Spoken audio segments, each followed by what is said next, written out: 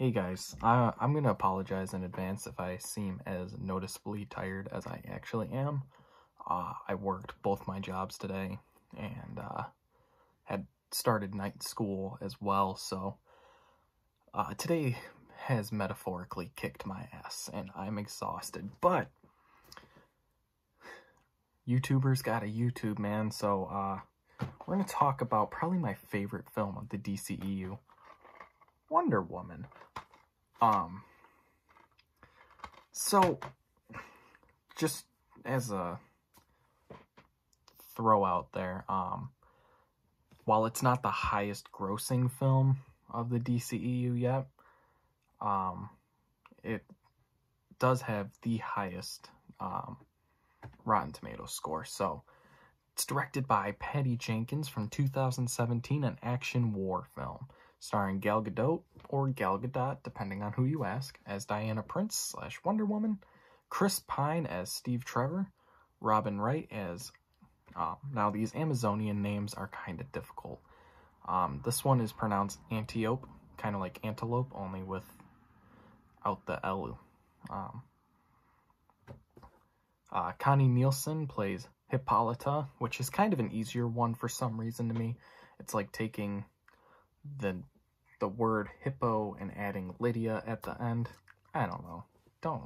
Like I said, I'm exhausted, so if I say weird shit, my bad.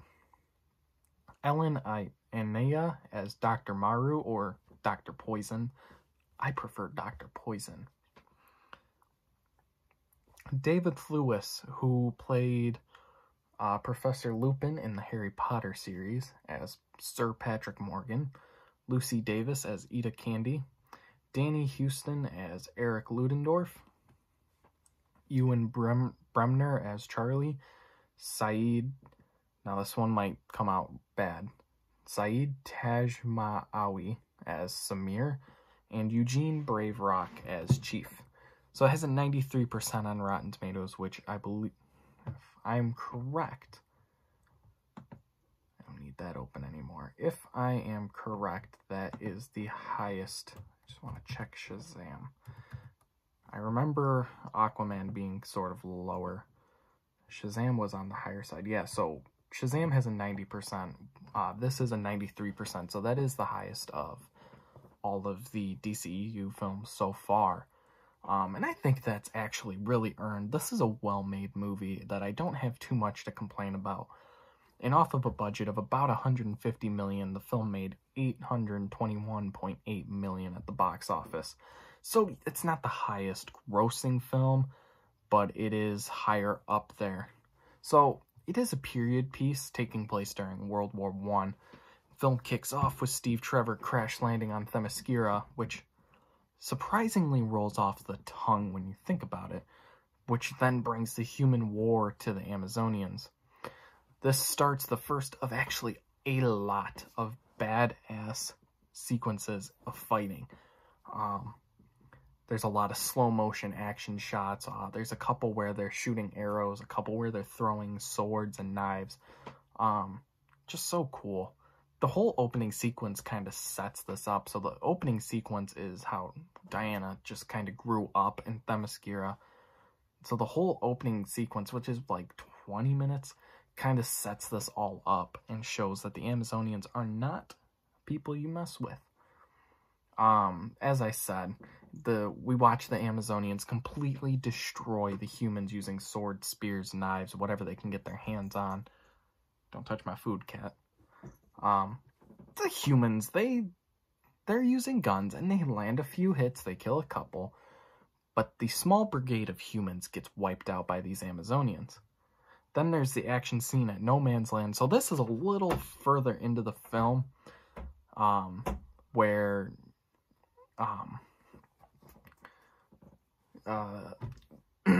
Wonder Woman starts to kind of show off who she is to Steve Trevor and his crew. There's a lot of scenes where slow motion gunfire and she lifts her bulletproof bracelets up and knocks the bullet out. I thoroughly enjoy those scenes. That's why I like this movie. It's a great action movie. It's a great superhero movie. And it's really paved the way for female-led superhero films. Now, I am not in any way, how do you say, qualified would be the word I'd use. I am in no way qualified to discuss how females have been treated in the superhero universe, but I can say Wonder Woman has, if there's one thing you can say DC did well, it was pave the way for more female-led superhero films. Your Captain Marvels, which I've got right here, if it'll come out of the shelf. You get your Captain Marvels. You're going to get your Black Widows in a few months. Yeah, in the past you've had Catwoman, Elektra, but think about the fact that those are not good movies. And again, I'm not qualified to discuss this. I'm a male YouTuber. I'm not a female YouTuber. But in my mind, and actually quite a few people's minds, this movie was made mostly by women, casting mostly women. It's shot differently than... A good example that I'll use is Friday the 13th. Friday the 13th, a couple of them, I can't remember off the top of my head which ones. A lot of the Friday the 13th films, you'll find that their directors have a lot of porn directing background. Gross. And that's why those movies are shot the way they are. They're shot to the male gaze, I guess you could say. Not male gaze, G-A-Y-S, it's G-A-Z-E. Meanwhile, Wonder Woman is shot to make women look badass, and that's why I like this movie. It's different. We need different. Again, not qualified to really discuss too much into it, but I will say we need different, and this is paving the way for that to happen. It paved the way for Marvel to create Captain Marvel. It paved the way for Captain Marvel to be one of the more powerful superheroes in the MCU, which is now has paved its way for Black Widow to finally get her own movie. So we have a lot to thank Wonder Woman for. That's why it's probably the best of the DCEU, and maybe I can say that the way things are going now for the DC, this is a game changer for that cinematic universe. The way things that are starting to head, I think from this movie, yes, it's followed by Justice League, which is not a great movie, which we are getting the Snyder Cut for in 2021 on HBO. I don't have HBO, though, so, I mean, that kind of blows, but maybe I'll have to get it now so I can watch that. I don't know. Yeah, it's followed by Justice League, but then Justice League is followed by Aquaman, which is followed by Shazam, which is followed by Birds of Prey. Do you see what I'm getting at? Is that these movies are starting to get better. So, hopefully with the next DC film, which I want to say is like Aquaman 2 or Shazam 2, look it up again. Upcoming DCEU movies 2020. I'm not going to include any animated stuff. Okay, so actually we've got the sequel, which I forgot about somehow, which is Wonder Woman 84, which is coming out on August 14th this year. Hopefully we're in theaters by then. I'm actually excited to see that because I saw this one in theaters. And I want to go see that one. And then that's going to be followed by The Suicide Squad on August 6th. Which I think was the same release date as the first one. Whatever. So I'm kind of excited for some of those. I don't know how I feel about The Suicide Squad, but it is what it is at this point. Alright, so where was I? So the whole No Man's Land completely changes the tide of the war. So in that scene, it's when we start to see how badass Wonder Woman can be. And yeah, it changes history. And if you follow my Instagram, I've bitched about how movies change history, specifically the Transformers franchise. That does it off screen. This we see, which makes it's like, okay, we know this is its own cinematic universe. It's been set up that way. It's different than the Transformers films where it doesn't feel like they did all the puzzle work. Wonder Woman was set up in Batman v Superman. It was set up to say, hey, there was this woman back in 1914, 1918, whenever this takes place. I think it's like 1917, 1918. She completely changed the world so that we could win. It's set up that way. Transformers films don't really take the time to do that. What do I have to complain about this movie? Well, that last battle. It loses me. There is a giant CGI monster, sort of, where Ares is exposed. But it's meant to look like armor, and I think they accomplished that a little bit. It sort of looks believable. What loses me is that the action is slightly boring. It feels like she just kind of happens to beat him. But the whole... It feels like they blew their budget. And with all the slow motion fights throughout. And this movie is paced really well. But that whole action at the end feels rushed. And then you've got the issue of the villain, which I'm going to come to in a second. The acting, though, is actually really good. Gal Gadot, or Gal Gadot, I say it both ways now, apparently. Chris Pine, David Thewlis, Danny Houston, they all give really excellent performances. But my favorite character in this is Ida Candy. She's so funny. She's a delight every time she's on screen. She has some sweet moments with Diana and Steve. I just really loved her. I don't know why. She kind of reminds me of a less in-your-face Melissa McCarthy. So, and I'm not a huge Melissa McCarthy fan, but I sort of enjoy her. It depends on the day, really. So I can say that this kind of laid-back version of Melissa McCarthy, which it's not actually her. It's what I imagine. Also, the girl from Fantastic Beasts, I can't remember her name, but I'm also getting reminders of her, too. I mentioned this, so now let's talk about it. I don't care for the villain. I don't care for the reveal. I have to say that up until the final battle, we are led to believe that Ludendorff and Dr. Poison are the main baddie, / Ares in disguise. I would have really preferred that. I thought he was an excellent villain. I thought he was portrayed well. I thought that he was kind of pushed forward very well. But then we find out that it's Sir Patrick Morgan. So, spoiler alert, obviously, but you knew that going into this. And plus, the film is, 3 years old at this point. Who cares? It didn't feel like they built up to it at all, and the whole he's trying to force an armistice, it's like, that's not what the God of War does. I don't know. I don't know. I don't care for it.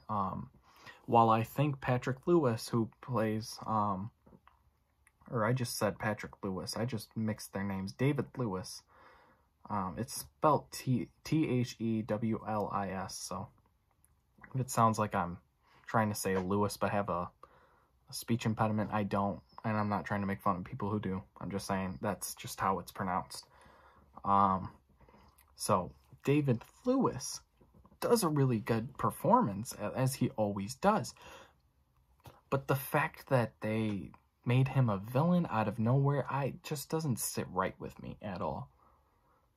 And I don't think I'm the only one who feels that way. I know there are quite a few other people. When I first saw this, I watched a lot of reviews for it, as I normally do when I see a movie. Now, though, I think if I see a movie, I'm going to do my own take on it, and then watch other people's takes and just see how we compare and see what we liked about it, see what maybe we liked the same things. Who knows? But yeah, I'll probably just give my own thoughts on it at this point and then watch people's reviews. Which is something I want to quickly go off on a little tangent about. I've watched a few videos on suggestions for new YouTubers and new movie reviewers.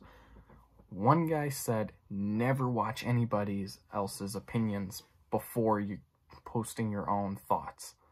You don't want your ideas to be swayed. Another guy said, watch them. Maybe they picked up on something you missed. So I think that's kind of my thought process is, if it's a high-strung movie like an MCU film, a Star Wars film, or even a DCEU film, give your own thoughts first. If you enjoyed it, don't let what you thought about the movie get swayed by what other people thought.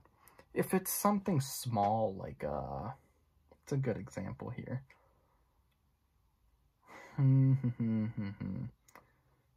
Okay, here's a good example. One I haven't seen. If it's something small like Jojo Rabbit, where, yeah, it's very popular apparently, but not that many people really know about it, then I think you're good to just watch someone else's video first and then give your thoughts on it. So that's just my take. So something I've been forgetting to really mention is the score for the films. Wow. A lot of these bad movies like Justice League or Batman v Superman are scored by famous people like Hans freaking Zimmer. This one is composed by Rupert Gregson Williams, no relation to John Williams. Not a very successful person, I don't think. Hold on. Rupert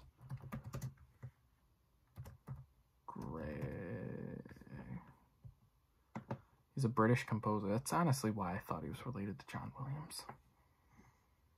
Let's see. He's done Abominable, Aquaman, Hacksaw Ridge, Wonder Woman, Catch-22. That's a Hulu show. Yo, this guy did Wallace and Gromit and the Curse of the Were-Rabbit. That's awesome. He did Postman Pat the movie and Battlefield 2. Okay, well, some not very popular movies, or especially Legend of Tarzan. But I think for this, he's really giving it his all. I really enjoy the Wonder Woman theme. I think it's probably the best of any of the superhero themes that are in these movies. And yeah, like I said, without a doubt, this is probably the best score of the DCU, and it really kicked the studio down the path to making better movies. Just with the score alone, I think having a badass score backed by a badass hero, backed by just great direction by Patty Jenkins, that's why this movie succeeds. What follows directly is Justice League, which is not that great. However, everything to come after kind of steps up the quality. I mean, Shazam is just a beautiful movie. Aquaman changed the DCEU, and Birds of Prey paved the way to have a in-universe rated R film. I say in-universe just because Joker, it's kind of sketchy how Joker fits in. So, as I mentioned, it has the highest Rotten Tomatoes score of the whole DCEU. So I'm going to give this a 9 out of 10. Because, to be honest, the ending was not what I wanted or what I hoped it to be. And no, I didn't make the movie, but if I'm not intrigued by your ending, I do think this is the best of the DCEU. And we'll get to... If I had to guess, I'd say Aquaman I'll probably rate like an 8 out of 10. And Shazam will probably be another 9 out of 10. I don't think any of these DCEU films are perfect. I think they're working their way. Fingers crossed that Batman is perfect. So tomorrow I'm going to talk about Justice League, and it won't be late like this one. It's like, I don't even know, where's my watch? It's 9 o'clock right now. Usually my videos are done at like 11:30 in the morning, so I'm like way behind.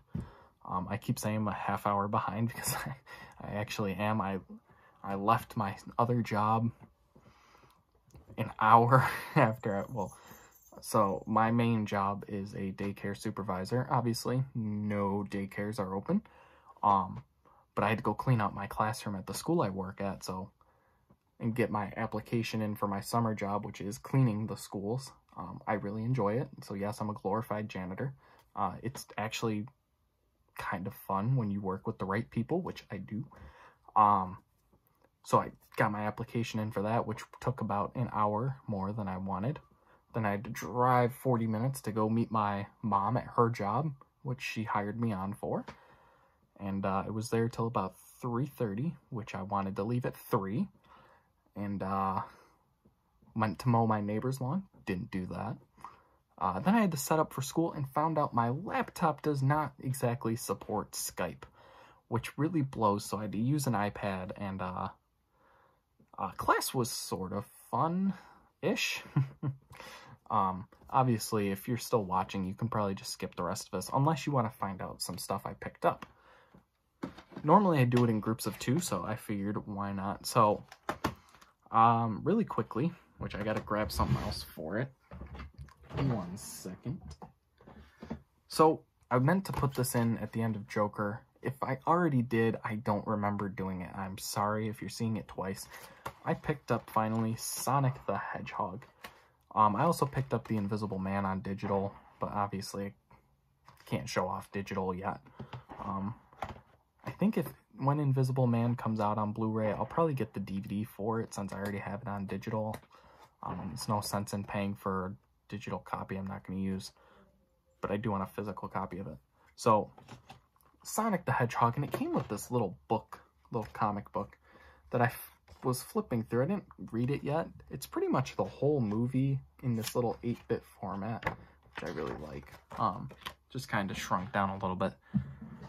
And while I was at Walmart today, working for a greeting card company, I was coming back from my break, and I walked by their little front display of DVDs and found Sleepaway Camp. This was one of my earlier videos I covered during Bad Movie Week, and I didn't have a physical copy of it yet. So as I was walking by, I saw out of the corner of my eye Felissa Rose, and I was like, not too many popular things she's in. And I looked over and my eyes widened.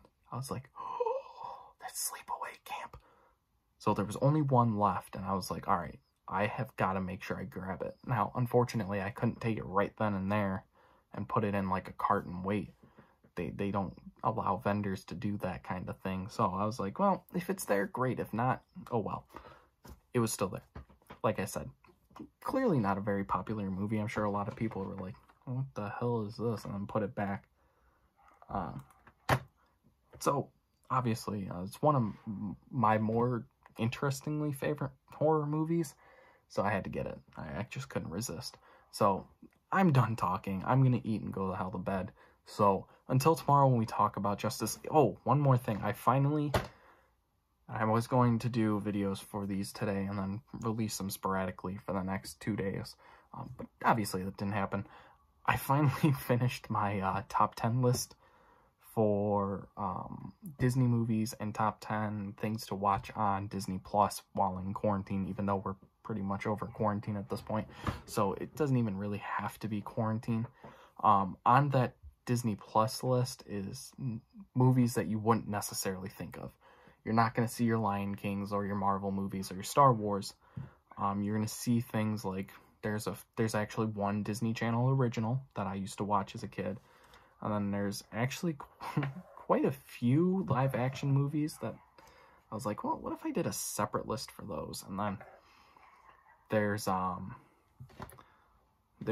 a few Disney animated movies that are less popular than others. So there's some stuff on there that everyone can enjoy. But as I said, I will do videos for them tomorrow. They probably won't get released tomorrow. They'll probably just kind of get released sporadically throughout the rest of the week and next week. And then I'll have a Pixar ranking at some point. I decided not to do a Toy Story ranking just because I don't think I can do it. I don't think I had the heart to do it, let's be honest. Even though I felt that the last two were kind of pointless. They're still well-made movies, so I just can't bring myself to do it just yet. Anyway, as I've said like 3 times now, I'm gonna go eat and go to bed. So until tomorrow with Justice League, I am Luke, and I will see you guys later. Hey, I hope you guys enjoyed what you just watched. If you're interested in more of my videos, make sure you subscribe and hit that bell icon to get notifications every time I upload a video. And also, if you could, just leave a like down below and maybe even consider commenting, telling me things I did good, things I did bad.